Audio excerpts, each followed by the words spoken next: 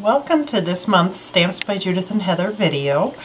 Again, I'm going to play with some new stamps. We have our new Sketchy Poppy, new Twiggy branch. There's also new Pottery Vase, and I'm going to show you some fun things to do with that. We're going to start off making this card right here. And it's the Sketchy Poppy, and I already have my bushel basket stamped. I'm going to start off by coloring this. I'm going to grab 3 colors of Tombows, and again, this will be at the end of the video. Here are the Tombow, or end of the card segment, the Tombow colors used. I'm going to start off with my light brown.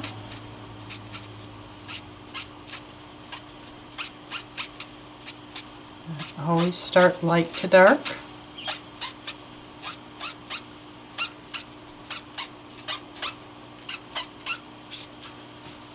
Working pretty quickly. Put my light brown base in. Then I'm going to take and pick up my dark color with my lighter marker and build my color.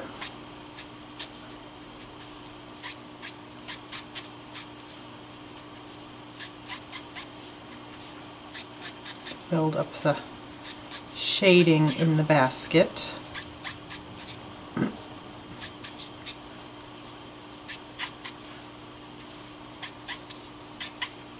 a little bit across the band, the handle of the basket. I'm going to switch to my dark color directly and use it sparingly, but on the cross supports a little bit more. You hear our birds chirping. They kind of like to hear me talk, so they talk when I talk. I'm going to take a khaki color and age my basket a little bit.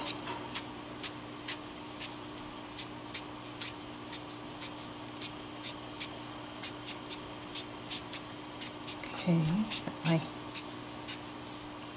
antiqued wood on there, and then I'm going to go switch back to my light brown and just blend it in a little bit.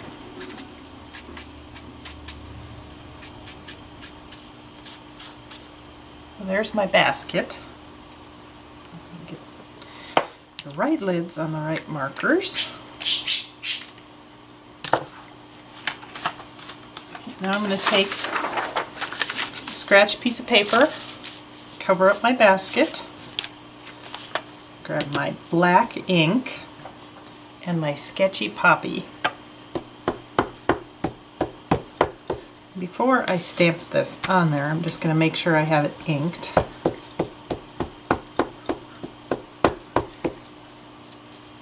Slide it up so just the top edge of the basket is showing, and start filling your basket. I'm actually going to move this up a little bit overlapped. There's some gaps.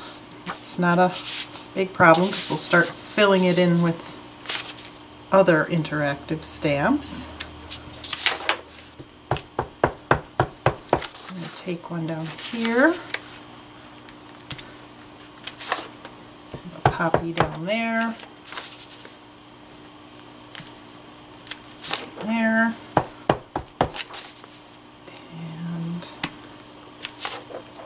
on there. And I know it looks a little haphazard right now. I'm going to close up my ink pad before I stick my elbow in it and grab some markers, Tombows, starting off with my light pink.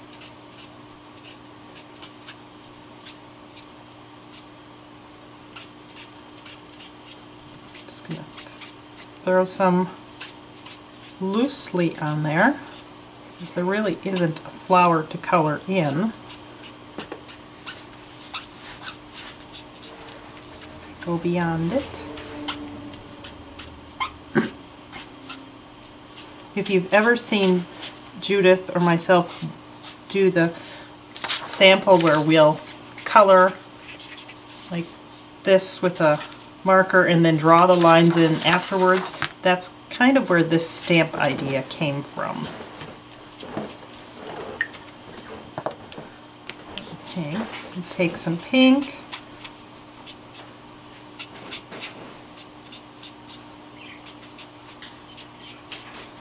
There's some pink on there.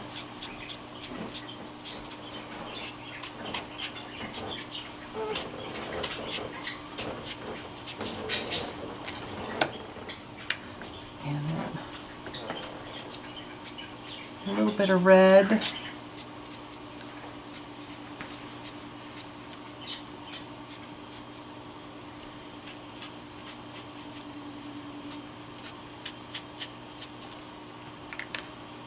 I really should have had one more flower. 1, 2, 3, 4. Should have had 7, but I'm not going to worry about that right now. You always want to have odd numbers when you're stamping and building. There's my green.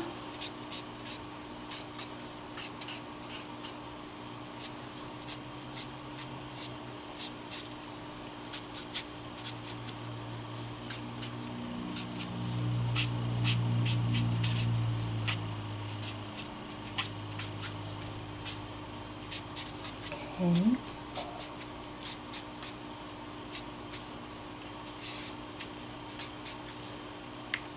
That. Always more than one color. My blue.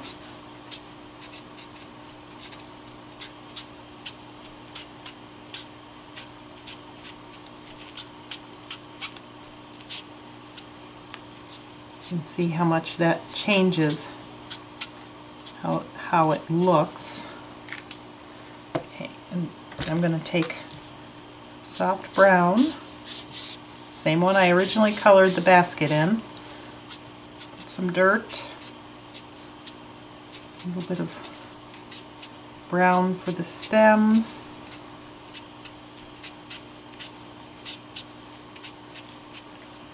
okay, so that's the basic thing area, but now we need to fill in where these gaps are. I'll go back to my scratch piece of paper with everything stamped all over it. Move these markers out of the way. And my Hunter Green ink. I'm going to take my C-29 Sprig and start just filling in the basket. And here, cover up, add. You stamp more than once, you do get a little bit of dimension, so the sprigs will fade off. And just start building. I want those to tie in a little bit more, so I'm going to take my green marker, put a little bit of green on them,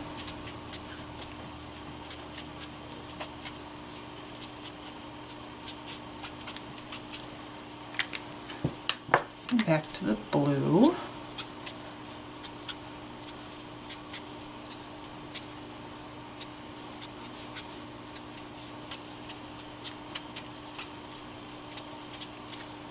And then back to the brown.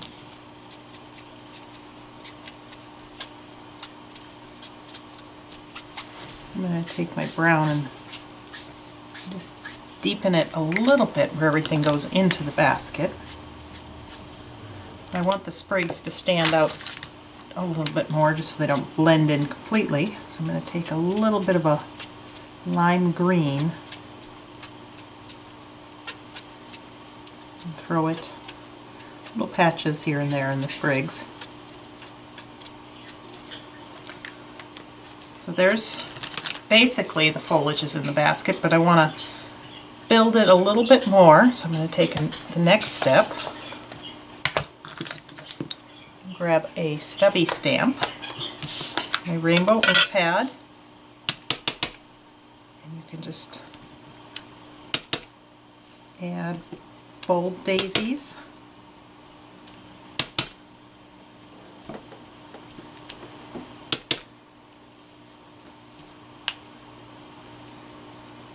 One, two, three, four, five. I think we'll leave it at that for right now. And then I'm going to switch to a fade out leaf stamp.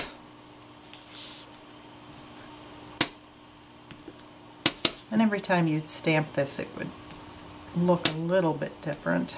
I don't think I ever stamped the same thing twice.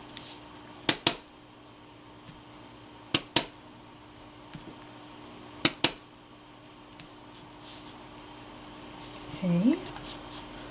And I'm going to take my soft gray marker, add shadows here and there.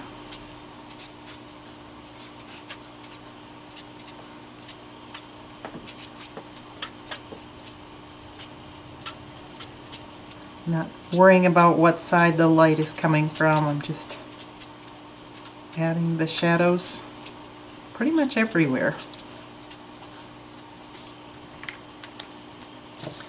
And that is how you fill the basket. Again, here's the finished card using the Sketchy Poppy.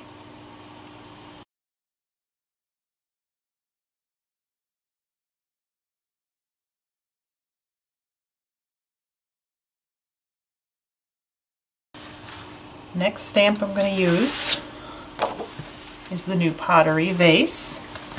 And there's a lot you can do with that. Here's 4 different cards. This one has the Pottery Vase and the sprig in it.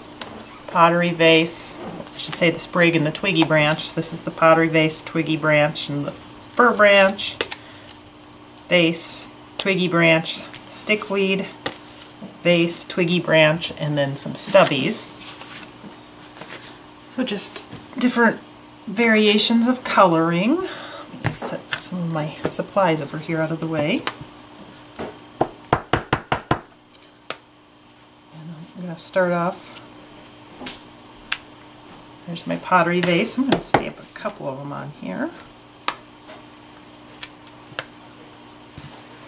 To fill in, I'm going to take and cover my Pottery Vase up. Grab my twiggy branch. I'll start off with just the plain old twiggy branch. There's the twiggy branch in the vase. You can take and stamp some down around the bottom. You can overlap the vase. This one, same thing. Cover that up. There we go, get those two.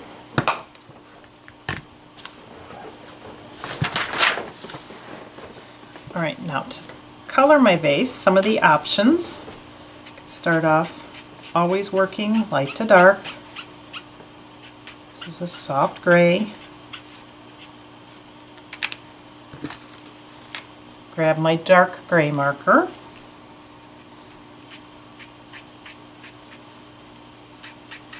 And build the color. I can tap the light marker onto the dark marker.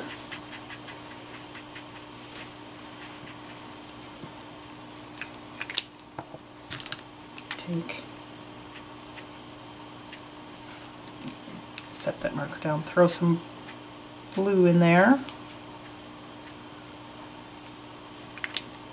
Go back and soften it a little bit with my light gray. And you can make the hearts and stripes any colors you want. So it's a green.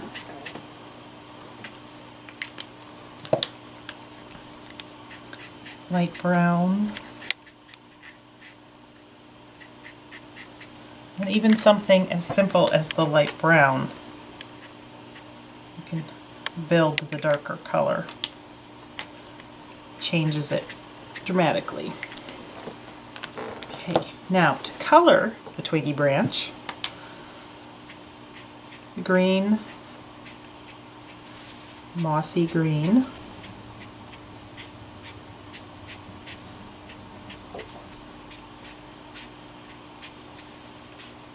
just going over the lines.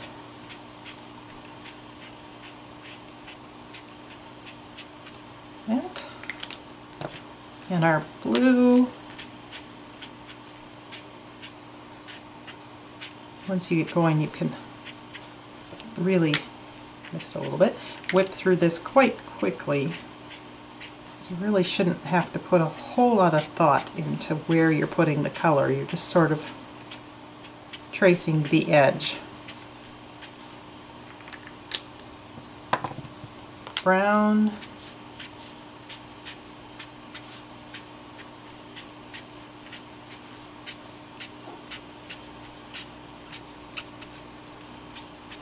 A little bit of brown for the bottom so it's not floating. Get a little on the vase, no big deal. You can change the tone of it a little bit by just throwing a little bit of lime green in there.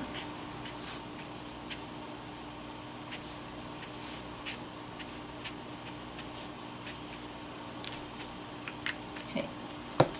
Now, I'm going to take, this is a foliage stamp. It was meant for like the bottoms of tulips and things like that. But I'm going to take and use it in a little bit of a different way. I'm going to take and stamp it once, ink it again, turn it, and keep turning it, and I get an aster. So that one little stamp becomes an aster, or a mum, or something like that. I'm going to take it, put it on the tops of my Twiggy branch. You can make them all the way around, you can make them partial. I would recommend doing odd numbers.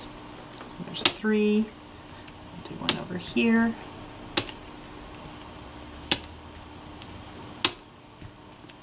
4,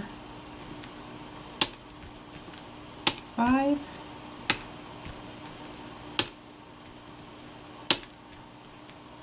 and there's my asters. I'm going to take my 3 leaves stamp, my black ink. I could take this and fill in where I might need a little bit more greenery, where there might be some gaps. And then to color, grab my lime green,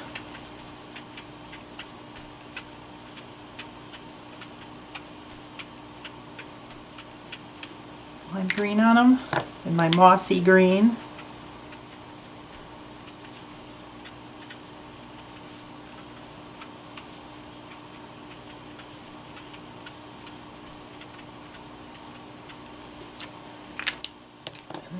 I'm going to actually end with the dark blue, or not the dark blue, the periwinkle-ish blue.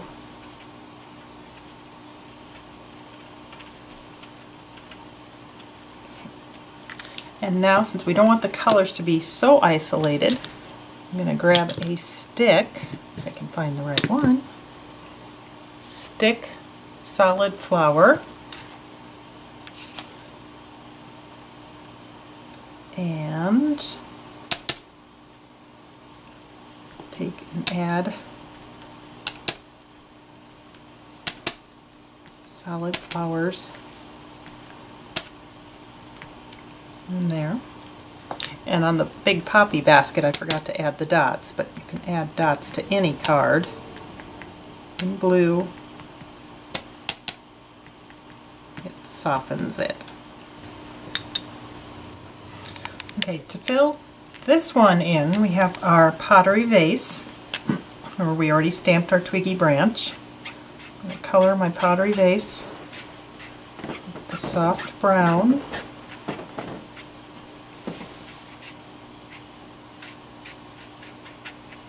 soft brown. Grab my dark brown, pick up the dark brown with my light brown,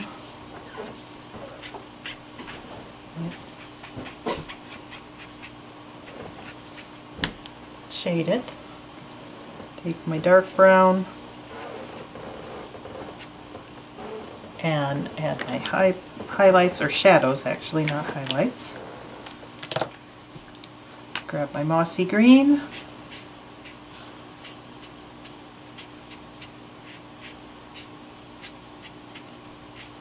throw that in there.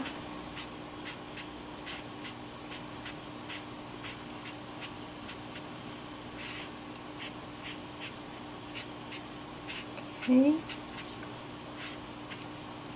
And our blue.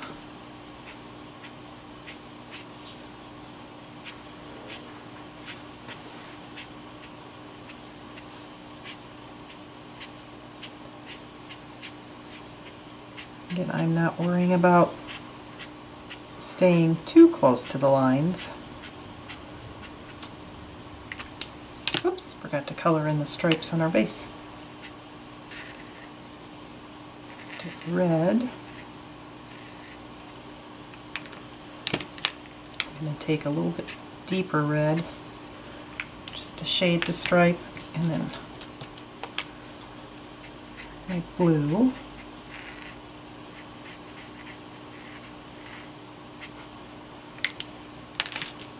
Oops. You know, I just realized I forgot on this one is the gray for the shadow. Go back and add your gray. Do the same thing here.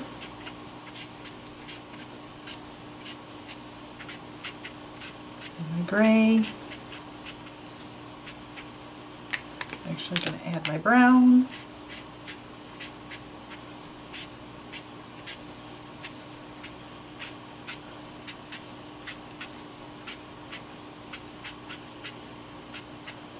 Anchor it. My brown. Also throw some gray in there sometimes. That's a little bit of the shading.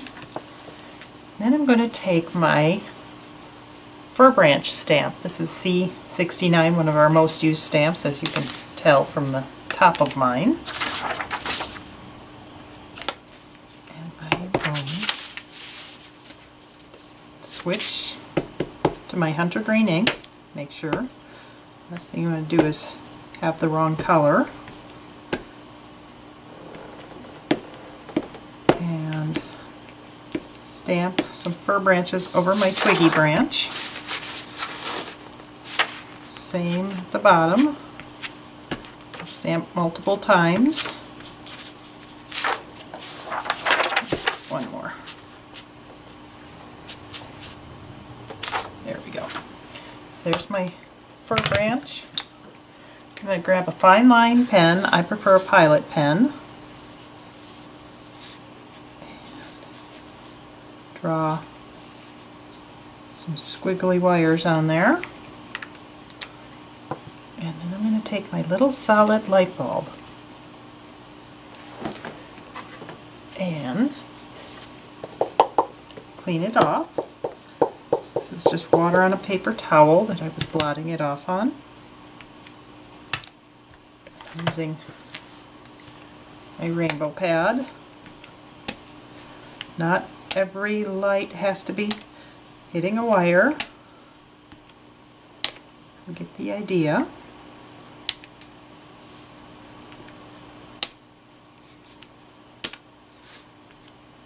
As I'm going up my color scale, I'm actually not bothering to clean.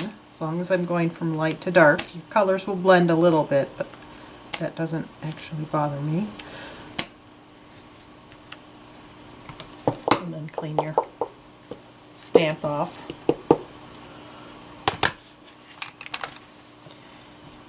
And grab my dots.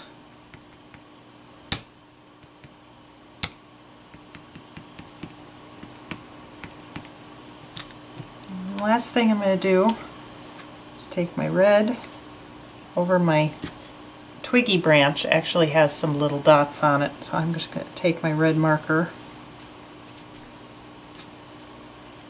and accent those a little bit so they pop. It looks like I have holly berries.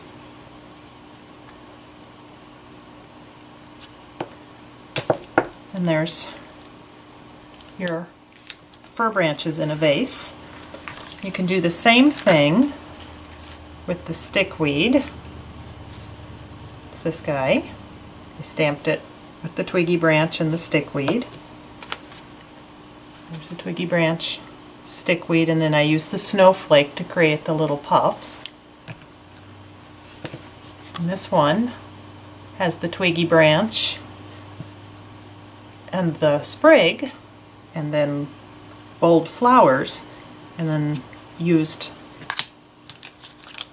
light and dark markers on this one, light and dark markers on this one for the vase. And then the colors used on the pottery vase are all right here, and they'll be posted at the end. Hope you have fun. Fill your vase with other creative ideas.